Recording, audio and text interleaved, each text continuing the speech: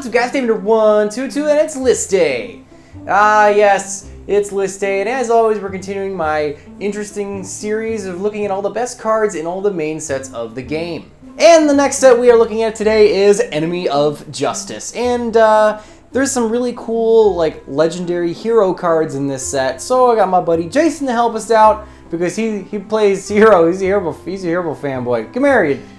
First of all, there's nothing but hero fanboys, all right? Everybody else sucks. You either hate him or you love him. You gotta love him, all right? And as always, we're just going to go through this list, and we're going to do our very best to... You don't have to sidle out of the shot. As always, we're basically going to just look at this list as objectively as possible and try to look at the cards in the light of the time when they came out. However, we can no longer... I'm wearing a green hoodie. As always, we're going to look at the fuck. As always, we're going to try to be objective with the set and try to think about the cards in the context of when they came out, because we can no longer really look at the set just as the set, because now if we have archetypes, it kind of ruins it, because then you get cards like, for instance, there's a card in this set that searches a very particular type of monster, but it doesn't have like all of its best targets, so is it good because it doesn't have a target? No, that's a stupid argument. It's a good card, so we can't do that anymore. But anyway, let's get started with number 10. Jason, do you want to kick us off? Oh, you know I am. All right, let's do it.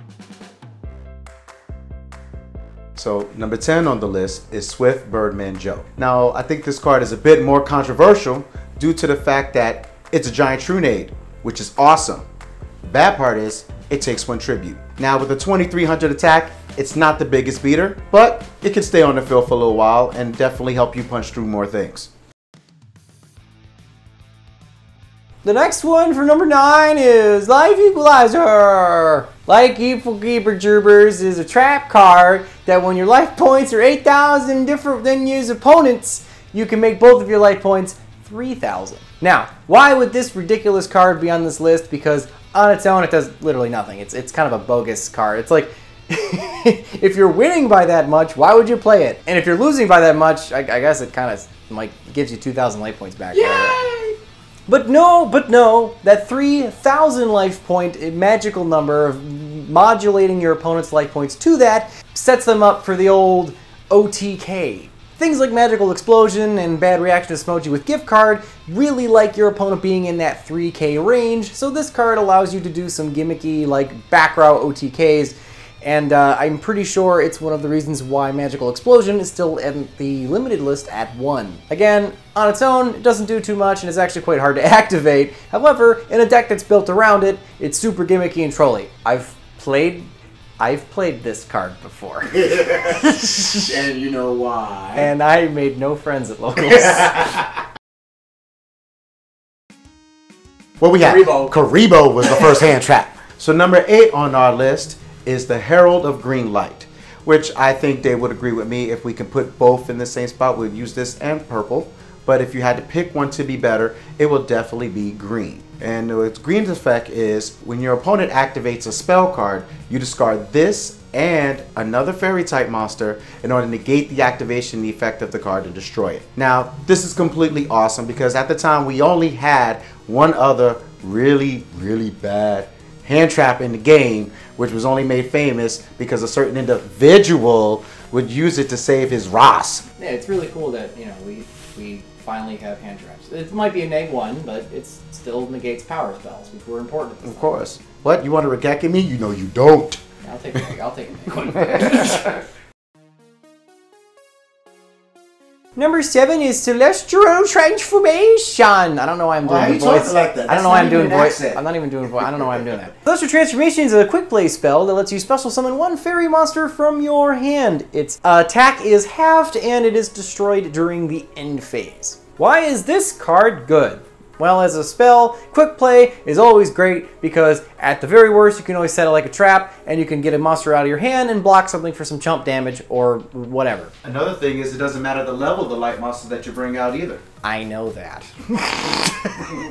Just let me Which know. means fuck you. Which means, like on your opponent's turn, you could drop a Christie on their field. Sure, they're gonna have its attack, but maybe the fact that it's knocking out special summons means that for at least that turn until their end phase, they can't actually do nothing. And then on your turn, it allows you to cheese a monster out of your hand, something that you might need for maybe some tribute fodder at this time, or even in the future. Now we have like things like Synchro, Xyz, and Lynx, and this is just another free monster on board. Overall, it's a pretty solid little card, and it does find its way into fairy decks here or there. All right, so number 6 is actually Destiny Hero Diamond Dude. Did you forget the name of Diamond Dude? Of course I did. Diamond Dude had a great tool ability, which allowed him to activate the top card from your deck. Now, if it was a normal spell card, the following main phase of your turn, you're allowed to activate that card from the graveyard, even if Diamond Dude himself is no longer on the field. Besides excavating the card and then using it, you bypass all cost that you need to actually pay for it. So let's say if you have something that requires you to play life points, don't need it. Discard cards from your hand, don't need to do it. A lot of people use it in Tantrum with the, well, it hasn't come out at this time, but they use it in with that Rainbow, with the Rainbow Beast spell card. Oh, I don't know. That's your deck. I don't know. I don't use Okay, you know what? Oh, you mean Crystal? Not Crystal Beast? It is Crystal Beast, but it's the spell card that allows you to send all other cards from the field by getting rid of 4 cards. Right. Yeah, okay. So, and you could also use it. What was the card that came out at the time? The one that nuked the field by discarding 5 cards. It's not Final Destination, is it? Final Destiny or something like that? I think it's Final Destiny. Yeah. Point I know what is, you're talking about. you don't have to pay the cost in order to activate the cards that you literally excavated from the top of your deck. Get that Royal Tribute without Necro. Oh, there you go, Royal Tribute. Just bypass that. What? Who needs a Nepper Valley? Not this guy. Bountiful Boobies. Nasty. Bountiful Artemis. Bountiful Artemis is the Stop it. post what? Stop it. That wasn't supposed to be. Bountiful Artemis. Bountiful Artemis is the poster child for the Counter Fairy deck. Counter Fairies is an old deck that still somehow manages to be around because every once in a while it gets trickles of support. It actually recently, in the last year, got a starter deck, right? Oh, damn. Yeah. This card has a really interesting continuous ability. When a counter trap is done resolving, you get to draw a card, which is interesting because counter traps do inherently put you down 1 card, whether or not they're negating or destroying or whatever doing is that's the card economy. But inherently, you are losing 1 card regardless of what's happening, so this lets you recur that because in back row decks, eventually when all of your back row is burned, you have a hard time recrewing that back row back to the field. As a light, level 4 fairy, the typing is great, and it's 1600 attack, it's big enough to be annoying, it can be a threat, and honest is always an option. And in this corner we have Jason, the hero player, and he's gonna talk about A hero card. Rhoda 2, Electric Boogaloo. Oh, can you just feel the hate? I just, All right, so the number 4 spot belongs to Emergency Call. I almost jacked that It's up. E, emergency call. E, Emergency Call. Because you got to specify nowadays. Emergency Call has a very good effect. Like you said, it's Rhoda 2.0, but it's especially great for hero cards. Well, when you activate the card, you take any E hero from your deck and add it to your hand. That's it.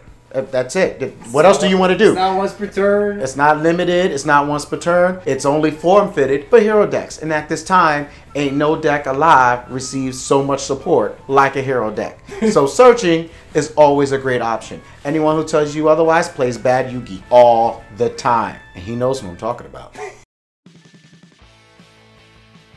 Next up is Icarus Attack. Aha! See, this is one of my favorite cards in the set. I wish I could go higher, but the rules of my set were putting limited and forbidden cards at the top means that he got bumped down the list. However, you're stupid. And as a veteran Harpy player, this thing is one of my favorite tools in the old back row toolbox. What does it do? Tribute 1 winged beast monster on your side of the field to destroy 2 cards your opponent controls. Doesn't say face up, doesn't say face down, doesn't say spells, traps, or monsters, just 2 cards that they got. Now, you know, if you look at the card economy of the card, it's not that great. It's a 2 for 2. However, with something like Twin Twisters has proven time and time again, one card that destroys two, even if it costs an extra card, is more valuable than ever having like two cards that are both 1-for-1s. Two MSTs are the same card advantage as one Icarus attack, however, the likelihood of having both MSTs in your hand is very low, so having your Icarus attack be able to hit two cards at the expense of losing a monster is no big deal because it is super disruptive and nukes two cards off your opponent's field, thus stopping their play. Making it an inherently awesome card that we've seen retrains and reuses and changes on a theme over and over again, from Burning Abyss to, like I said, Twin Twisters and that other trap card, what is it called? Heavy Storm Duster, Overall, it's just a really solid trap card for all of your Wing Beast decks. The number 2 spot on our list is a card that I really wish wasn't on the limited list, but I understand what it is. Dimensional Fissure. Dimensional Fissure is very simple. It's a continuous trap. It's a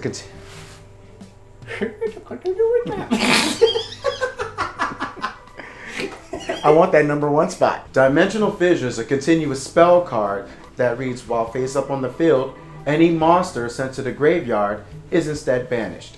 Now, it being limited, obviously it has to get a high spot because of the rules that somebody else made. I can't front. It is a great card. It needs to be at least 2 or higher. Alright, so for this list we have 2 honorable mentions.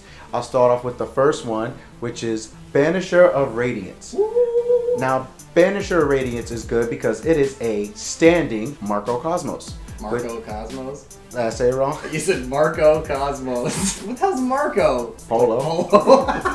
Banisher of Radiance is good because it's a standing Macro Cosmos. Polo. Now, it's a level 3 monster with a 1600 attack, which is not terrible for an actual level 3 light monster, but it can be easily outed, so we couldn't really fit it on the list that good. And our second honorable mention is the counter trap, Force Back. Force Back naturally reads, when your opponent normal summons or flip summon a monster, eject the monster right back to their hand. It's no cost required, very basic. Now, normally you eject the monster for a normal summon at this day and age in Yu-Gi. It was actually far more effective then. And if they actually tribute summon using monsters of the field, having them bring the card right back, well, you just probably made them neg 3.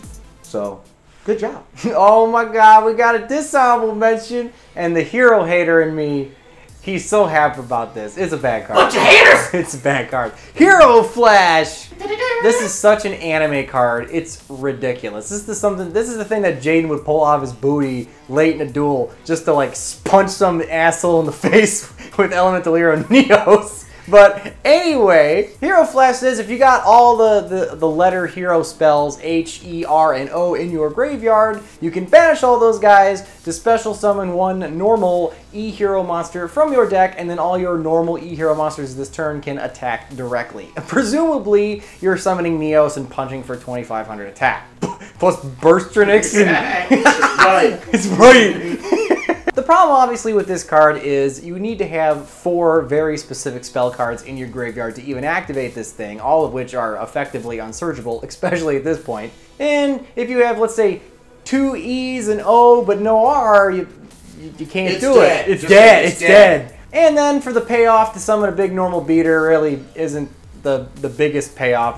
It's basically a schmancy unexpected die. So, and if you really have a whole field of normal monsters where you can actually do an OTK, then we're clearly in a winning position as it is, because you already activated all these spells this whole duel. I don't know how you haven't won yet. But the card is completely ridiculous. It's way too hard to pull off for the weak payoff of the card. However, it's clearly an anime card. It's supposed to be for that wombo combo. Fanboy! Fuck you, it's bad. Alright guys, I'm just going to take a quick break here right before we get to number 1, just to plug our sponsor for today's video, MetaMats. If you want to play mat that's got that Spellground cloth mat feel, but also has that own custom touch, MetaMats is the #1 place to go for that. I absolutely love them. They help me with my tournaments, and just overall their quality is really fun, and they're just really cool guys. I like to support them. If you want to support them too, you can use the code TROLLTHEMETA as here on the screen. It'll get you like, I don't know, I think it's like 10% off a purchase, and you'll help with the channel out, you'll help them out. Everyone is happy. And anyway, here we go. Number 1. And the number 1 card is Macrocosmos. Macrocosmos is a continuous trap card that reads any card that is sent to the graveyard is banished instead, and then a part of the effect that nobody remembers, I don't remember what it is. It allows you to special summon that Primordial Sun from your deck. Helios, the Primordial Sun. It lets you special summon Helios, the Primordial Sun, from your deck. That never happens. The reason why this card is number 1 and Dimensional Fissure isn't, even though Dimensional Fissure is a little faster, it's a spell, you can just slap it, and it can't be negated by Solemn Warning, strangely enough. The fact that it banishes everything, including spells and traps, means it does have a little bit more of a punch, it's a little bit more of a floodgate, and being a trap, this is the kind of thing you flip on your opponent's turn anyway, and so overall I just think it's better than Dim Fissure. However, it's really splitting hairs. But anyway, guys, that was Enema of Justice. Damn it. God damn it, you just couldn't help yourself, could you? You know what? Get out your own shot. Ah! You're an enema of I justice. accosted the man. Hold on. Enemy of justice, all right?